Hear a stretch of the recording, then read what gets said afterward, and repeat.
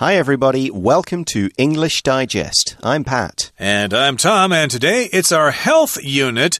As we near the end of February here, we're talking about something called motion sickness. Oh dear, that's no fun at all. Do you suffer from motion sickness at all, Pat? I don't suffer particularly. If I'm trying to read in the car, then yeah, I'd probably get it. But I'm thinking of my poor wife who gets a bit of plane sickness, seasickness, car sickness. She's not a great traveler. Well, sounds like my wife as well. She can't really do much traveling. She can drive. She always wants to drive because then she has control of what she looks at and stuff. And if she's not driving, she wants to be sure she's in the front seat. Exactly the same, yeah. We make sure Z is in the front so she can not feel so sick because the back maybe swings around a bit more and makes her more uncomfortable. How about when she's in a tunnel? Does she have problems there too? Not that I can remember. I don't remember her saying that. She's got better over the years and she takes medicine with her just in case she starts to feel really bad. She tends to it kind of turns her brain off and she falls asleep. Ooh, her response to feeling a bit uncomfortable is just to sleep. It's like she shuts down, like a computer. Okay. But what is motion sickness? We can find out by reading through today's article.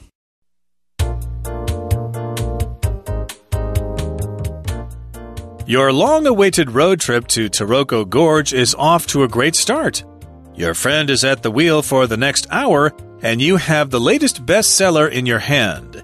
Within the first paragraph, the author has you completely engaged. However, just as the plot thickens, you're rudely interrupted by feelings of queasiness. It's as if your breakfast decided to backtrack and make its way up your esophagus. You, my friend, are experiencing motion sickness. The human brain is a very complex machine that tries to make sense of everything.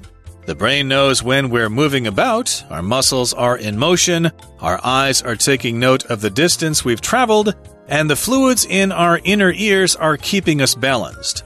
Nonetheless, when we sit on a bus, a train, or an airplane, the brain's understanding of movement is contradicted. Our inner ears detect movement, but our bodies are stationary. These conflicting messages confuse our logical brain. It becomes convinced that we are being poisoned and wants to expel this poison from our systems. Scientists aren't sure why some people are more prone to motion sickness than others. But one thing's for sure, reassuring your brain that everything is functioning normally can help prevent motion sickness. Put that book down and look out the window so your brain has visual proof that you're moving. You should also avoid fatty or greasy meals before hitting the road. Finally, it's a good idea to sit facing the direction in which you're traveling and rest your head against the seat back to keep your head still. All of these things can help your brain make sense of the movement you're experiencing and keep the barf bag at bay on your next road trip. Okay, so that is our article, and it's all about motion sickness, which is part of the title, and it basically is explained in the entire article what motion sickness actually is. It's when you get sick when you're moving, usually in a car, in a plane, on a bus, on a boat, although that's kind of seasickness, kind of a different sort of thing that's got the up and down as well as the motion part, gets people very ill, but it's a kind of conflict in the brain. So everything starts off well. Your long-awaited road trip to Taroko Gorge is off to a great start. So you're driving maybe from Taipei or somewhere else into Taroko Gorge over on the east coast, and everything's off to a great start. So things are going well. The weather is nice. The roads are clear. You're feeling good. You're feeling awake, and everyone's happy and looking forward to it. That's what we mean by getting off to a great start. Indeed, and so you are going to Taroko Gorge, but this next sentence is kind of confusing to me. It says, your friend is at the wheel for the next hour, and you have the latest bestseller in your hand. So maybe it takes an hour to drive to the base of Taroko Gorge or something. I think it's more to do with you're driving there, and your friend's going to drive for the first hour, then maybe you'll take a rest and swap over before you keep going, because it is a few hours from Taipei, say, if you were driving on a road trip from Taipei. Right, but I guess I'm kind of confused as to why someone would want to be reading a book.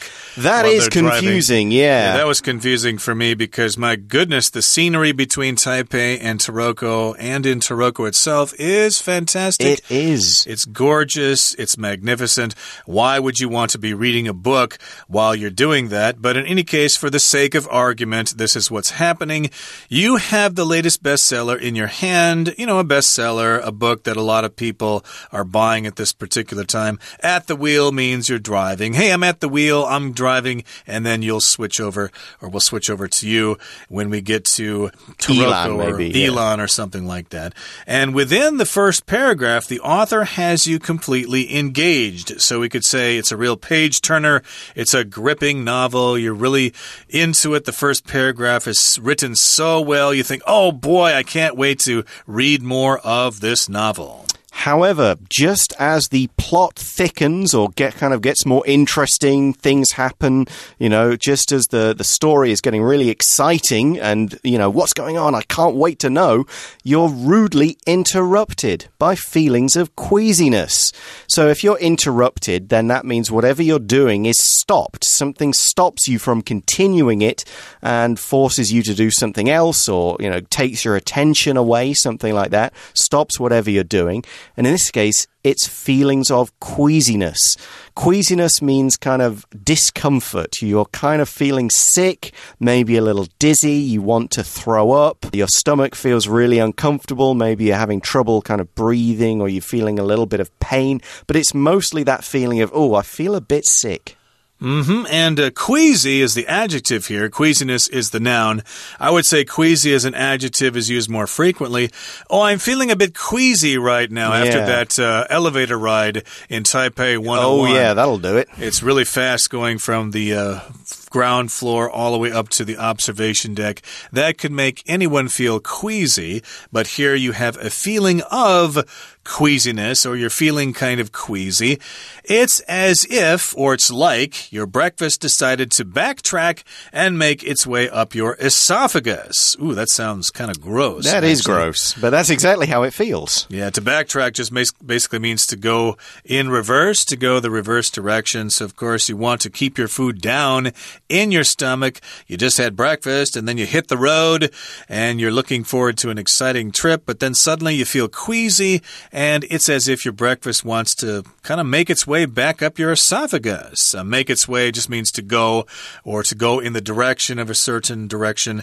And the esophagus, of course, is the tube from the back of your throat down to your stomach. Yep. And as our author says, you, my friend, are experiencing motion sickness. This is exactly what it feels like.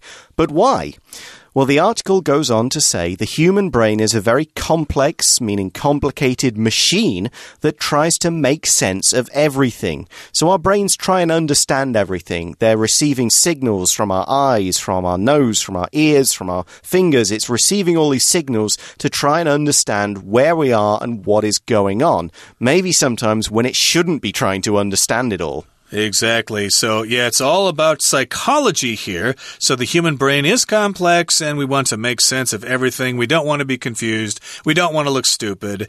And so the brain is always trying to make sense of things, to understand them, to apply logic to them. And the brain knows when we're moving about. Okay, so the brain is very aware of when we are moving. We can see things moving with our vision. We can hear sounds coming and going.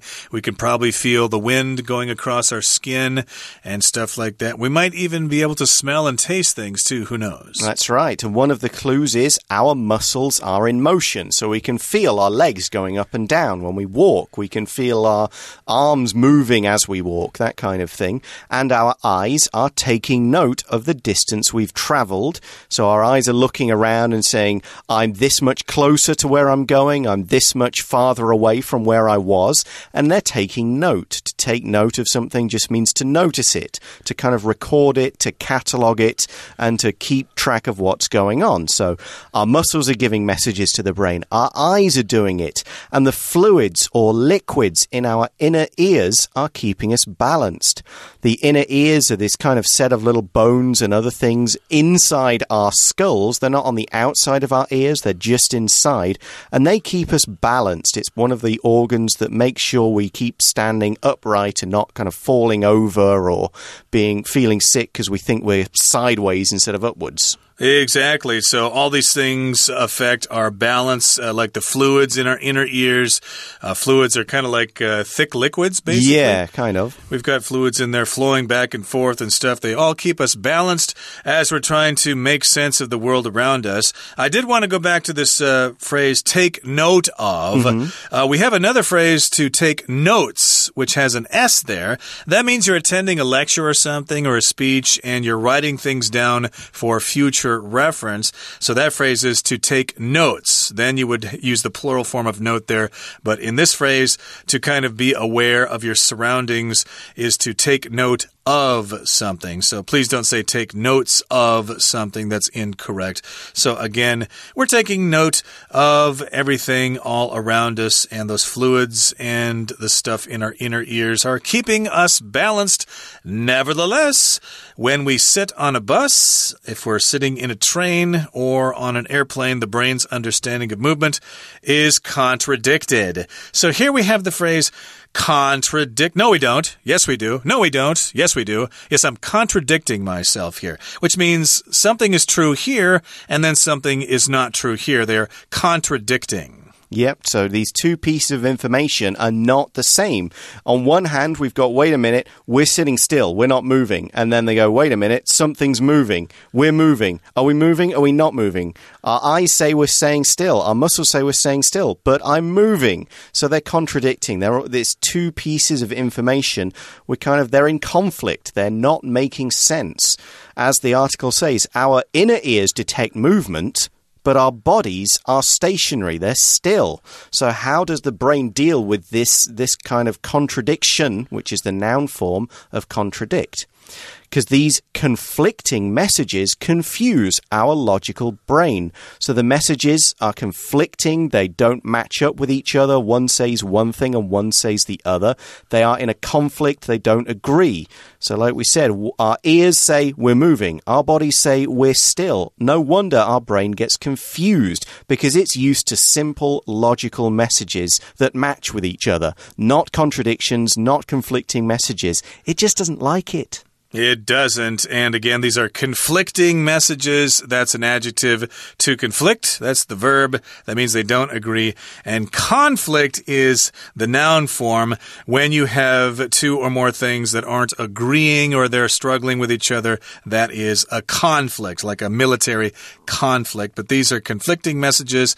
Our brains are so confused, and the brain becomes convinced that we are being poisoned and wants to expel this poison from our systems. I don't think it actually thinks it's really getting poisoned, like getting quicksilver poured in our ears or something like that. But in any case, it just wants to get rid of this confusion. To expel something just means to get rid of something. When I see this word expel, of course, I think of being bad in school, and you might get expelled from school. They'll kick you out and probably not allow you in for some time. And of course, to expel poison, you'd basically need to throw up or vomit. You need to be sick. That's how you get rid of the poison inside you. So that's what the brain wants to do, and that's why our body feels sick. We'll talk a bit more about motion sickness in a few moments, but right now it's time to go to our Chinese teacher. Hello everyone, my name is Tina. 我们今天要谈论的主题叫做 motion sickness. 首先来看到第一个空格，在这里提到 Within the first paragraph, the author has you completely blank one. 已经准备好要去旅行，然后手中拿着最新的畅销书，在阅读第一段的时候，作者已经让你完全的怎么样？第一题的 A 选项 engaged 有忙于其中的意思， B notified 通知， C secured 关紧的 D. polished 磨光的擦亮的。当然咯，你完全沉浸在这样子的小说当中，所以搭配文意，第一题我们可以选择 A. engaged 延伸起来有专注的意思。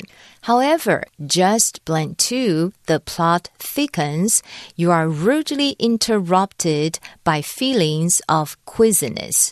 然而怎么样这个当情节 thickens 变得呢越来越复杂的时候，你却被一种恶心想吐的感觉 queasiness 给无理的打断了。有没有注意到这是两个句子，我们需要一个连接词。第二题的 A 选项 until 直到， B as 正当什么时候， C unless 除非， D though 虽然。正当情节变复杂，你却被这种恶心想吐的感觉给打扰了，所以搭配文意，第二题的标准答案我们可以选择 B 选项的 as。而第三个空格呢，前面提到说呢，其实大脑是一个非常复杂的机器，它知道肌肉处于运动状态，但是呢，事实上我们在坐车的时候却是静止不动的。在这里提到 blank 3 后面提到 when we sit on a bus, a train, or an airplane, the brain's understanding of movement is contradicted. 其实呢，当我们坐在巴士、火车或飞机，大脑对于这种移动的认知呢，则是互相矛盾抵触的。如果你真的在跑、在跳，大脑知道你在移动，可是我们坐在车子上的时候呢，其实肌肉是没有在动的，所以对大脑的认知就开始有了矛盾抵触。所以搭配文意第三题，我们来看一下 A 选项Furthermore 再者， B accordingly 因此， C eventually 最后， D nonetheless 然而。前面提到呢，要肌肉处于运动状态，大脑才会知道我们在运动，但是我们坐在公车上，肌肉没有运动到，所以大脑对于移动的理解是矛盾的。第三题搭配文意，我们在这里可以选择 D 选项的 nonetheless。 接着第四题提到 Our inner ears detect movement, but our bodies are blank 4。在这样子的同时呢，我们的内耳它有来负责它的液体保持平衡，它可以侦测到我们的移动，但是我们的身体坐在这些椅子上面是怎么样的呢？第四题 A 选项 abundant 充足的， B stationary 静止不动的， C contagious 传染的， D impulsive 冲动的。我们的身体坐在椅子上是静止不动的，所以第四题的标准答案我们就选择 B stationary。 We're going to take a short break now, but please stay tuned. We'll be right back.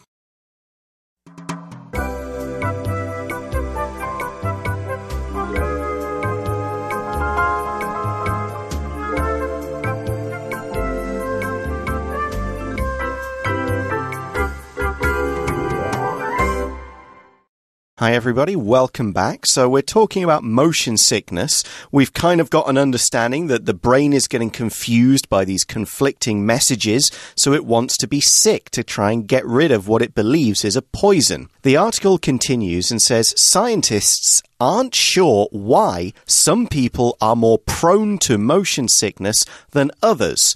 Now, as Tom and I both said, our wives seem to be worse at travelling and more prone to motion sickness than we are. Scientists don't know why, but if you're prone to something, you're more likely to be affected by that thing. So if you're prone to mood swings, you get mood swings. If you're prone to depression, you're more likely to feel sad and down and upset by things. Or I could say that the east coast of Taiwan is prone to landslides, especially during typhoons. So it's not a good idea to drive your car from Yilan to Hualien during a typhoon because the area is prone to falling rocks or landslides and stuff like that. So, yeah, some people are more prone to motion sickness than others, like our wives, like you said. It doesn't really bother me so much, although one time I just puked my guts out on a boat trip from Lanyu to Liudao. Yeah, that can be a bit rough, I've heard. That was the worst thing that ever happened to me for a long time. I didn't have any more puke in my stomach to puke out. There were dry heaves, yes, as we often say. That was quite painful. But most of the other time, I'm not prone to motion sickness. And some people are more prone to motion sickness than others. But one thing's for sure, reassuring your brain that everything is functioning normally can help prevent motion sickness.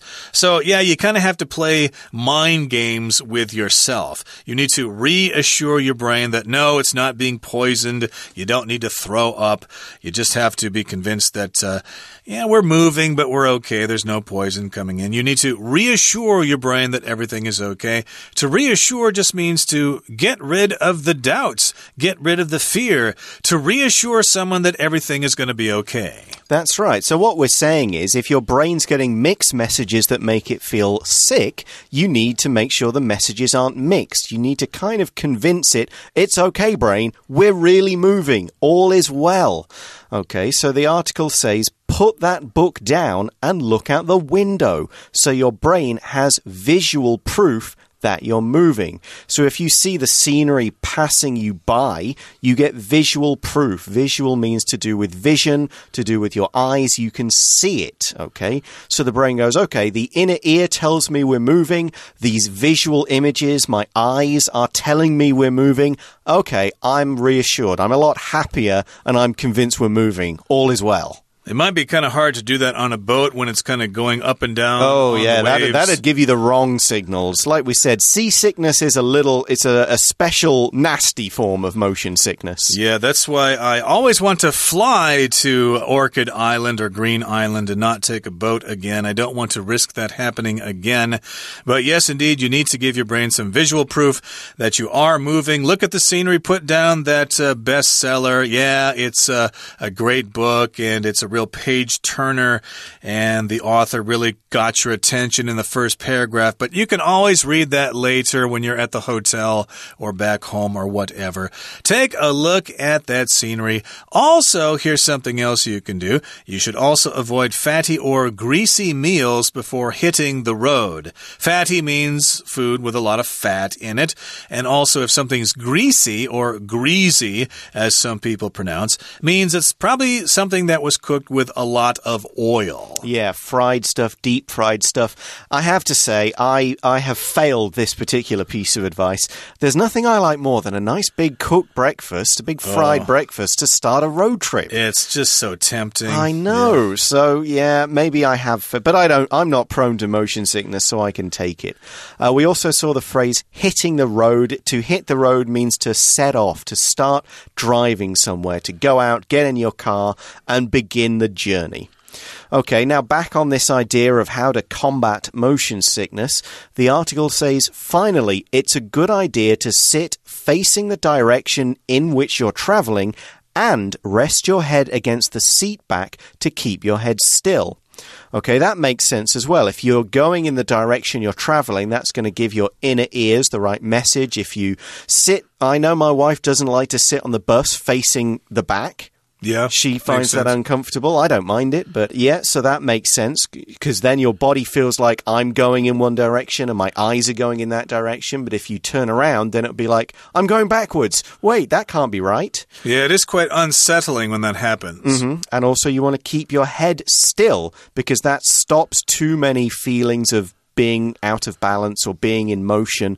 So if you keep your head still, then the rest of the messages all line up and you go, that's good. I know what's going on. So I guess they're kind of advising against standing up on the bus and starting to dance around and stuff like that. You'll probably get motion sickness if you do that. Amongst other things. Indeed. So yes, don't face in the opposite direction you're traveling. Rest your head against the seat back or the back of the seat, and then keep that head still. And all of these things can help your brain make sense of the movement you're experiencing and keep the barf bag at bay on your next road trip. Okay, so again, these things can all help your brain make sense of the movement you're experiencing, which again is what's going on there. The brain is confused, it's conflicted about what it's seeing and what it's experiencing. So yes, do some of these things and you should be okay. And also we've got the term here, to keep something at bay, which means to keep it from becoming a nuisance or to prevent it from being a problem. Yeah, and in this case, the thing we want to keep at bay or keep away from us is the barf bag. Now, barf is a good piece of slang, a good colloquial word to mean throwing up, vomiting, being sick. And I think it comes from the fact that when you do it, it does sound like you're going barf. So there you go. It's one of those sound words. So a barf bag is the bag you get when you throw up into it. And you get these on airplanes. They're always in the seat in front of you. That is a barf bag. It's got I call it a sick bag. I mean, other people have other names for it, but you could call it a barf bag because you barf or vomit or throw up into the bag. And you want to keep that at bay. You don't want to be doing that on your next road trip. Yeah, it's a good thing they provide those on airplanes because my wife usually gets airsick, and of course she needs to use an air sickness bag quite frequently. Barf bag is slang, so I suppose you could ask the flight attendant for a barf bag if you're on a plane. I think they know what you meant. They know what you mean, but the more formal word is air sickness bag. Okay, well, here is one thing that will not give you any sickness. It's our Chinese teacher. Let's hand you over. 接着我们来看到第5个句子的，它写着 Scientists aren't sure why blank 5 more prone to motion sickness than others. 我们讲到这一些人呢，他们不了解为什么这一些人比起其他人更容易有晕车这样的倾向。我们要注意在这里 why 它所引导的是一个名词子句，所以我 why 后面要加主词再加 be 动词，而搭配 prone to be prone to 则是解释成为有怎么样的倾向。所以第5题搭配文法句构，我们标准答案选择 C, some people are。而这时候怎么办呢？在这里提供了一个解决的方式，在第6个空格句子写着Put that book down and look out the window so your brain has visual blank that you are moving. 这时候就别再看书了，往窗外看看吧。这样一来，你的大脑才能够知道你呢在移动，因为它有一些 visual 视觉上的什么。